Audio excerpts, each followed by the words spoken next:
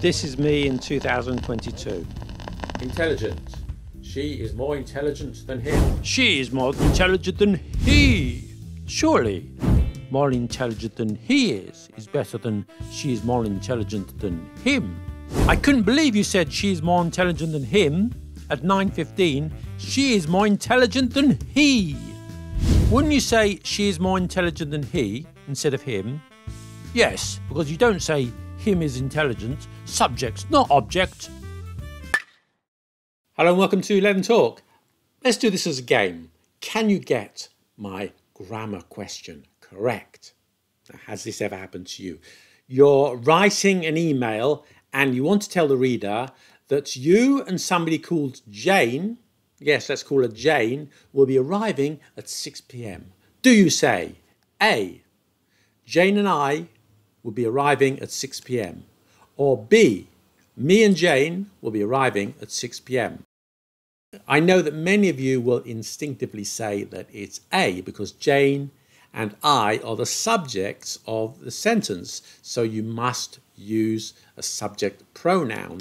And you may add that if you remove Jane from answer B, you get me will be arriving at 6 p.m, which makes no sense. But if you remove Jane from sentence A, you get I will be arriving at 6 p.m, which is correct. Case closed. End of story, right? And when you see somebody writing sentence B, you feel anger and outrage. But okay, let's put it another way. This is your choice, and you absolutely must choose A or B. There is no C. So A, I and Jane will be arriving at 6 p.m, or B, me and Jane will be arriving at 6 p.m. Now, according to the grammar logic, that very same logic, A should still be correct. We're still using the subject pronouns, but it sounds wrong somehow. Yes, A is totally wrong. It sounds weird. At least B sounds normal, even though it may be technically correct. Yes, I'll be using these air quotes a lot, by the way. Most of you are going to choose B, aren't you? But what's wrong with A? Is the rule that I must follow the other name or pronoun? What if we swap round B? Jane and me will be arriving at 6 p.m. It still sounds kind of okay. I'm not finished yet. It gets stranger, and I've got more questions for you, so do pay attention. What about this? What's the answer? A, Mum, who's there? You. It's Jane and I. B, Mum, who's there? You. It's me and Jane. Some of you will still be saying, it's B, of course, Gideon. I've already told you that you must use the subject pronouns. Are you stupid or something? Why don't you listen? Okay, fair enough. But now, let's remove Jane from the scene. Mum, who's there? You. It is I. Mum, who's there? You. It's me. Now, unless you're an 18th century dandy who looks something like this, or a heroine from a Jane Austen novel, almost everybody in the 20th century would say that B is correct. Even the most fervent of grammar sticklers would answer B. Now, how is this possible? The grammar says that the verb to be is a copular verb or a linking verb and connects a verb to a subject, which means that these should be followed by a subject pronoun. So, for example, we say, he's not wrong, is he? Never is him. We say, I'm not French, am I? And not and me. Must be subject pronoun, but the object pronoun correct, isn't it? Isn't it? But you know, a lot of these grammar rules, there you are, I've used those air quotes again, are written by people with too much time on their hands, or they get paid per rule, perhaps, and they end up creating these fake rules. Other fake rules include You must remember to never split an infinitive. I made a video about that 100% fake split infinitive rule. Check it out here. A preposition is not the kind of word you should end a sentence with. Another fake rule.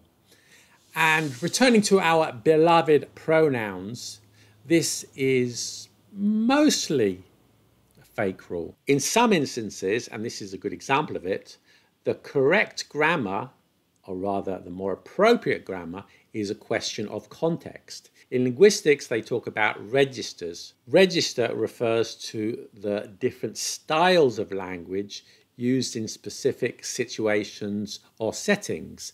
So in a formal register, you might prefer Jane and I shall be attending the meeting. In a casual register, the correct grammar, there you are, the air quotes again, is different. Me and Jane will be coming to the party. Noticed I snuck in the word shall or will into the examples, which is another example of grammar that depends on register. And we talk more about registers in this video here. Do check it out. Now, if you said to your bros in the hood, Jane and I shall be attending the party, they'd think that you had a stick stuck up your ass and revoke your invitation. To sum up, you might wish to use Jane and I in a formal setting, and that is perfectly fine. But don't feel obliged to. Me and Jane is perfectly correct. Next question, and bearing in mind what we said about registers, which is correct? It was he, not I, who threw stones at the police. B. It was him, not me, who threw stones at the police.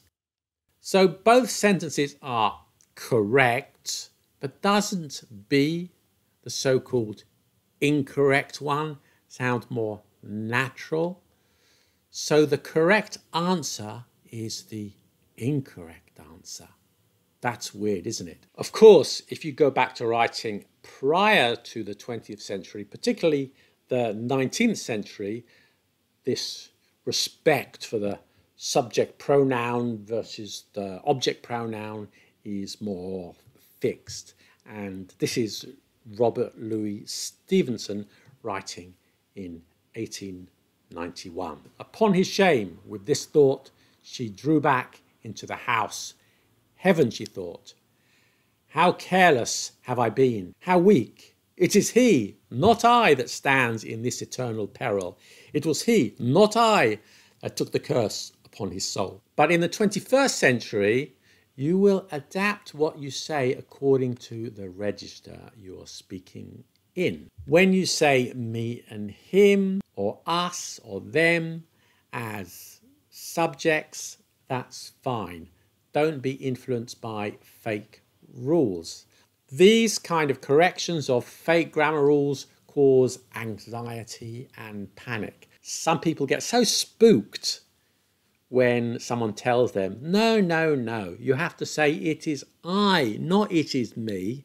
And as a result, they end up trying too hard to be correct and use I too often in their speech. And this is called hypercorrection. So the next question is, which is correct? A, oi, keep it as a secret between you and I. Or B, oi, keep it as a secret between you and me. B is correct. When we use the preposition between, it should be followed by an object pronoun. That's what most usage guides say. So just keep this between you and I. I know there is a world of difference between you and I and a barbecue. Malcolm, just between you and I, you've mentioned that term a lot today, and I don't say.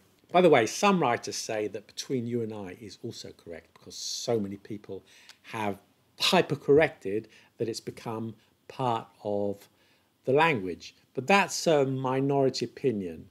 But what certainly is true is that it's never a question of register.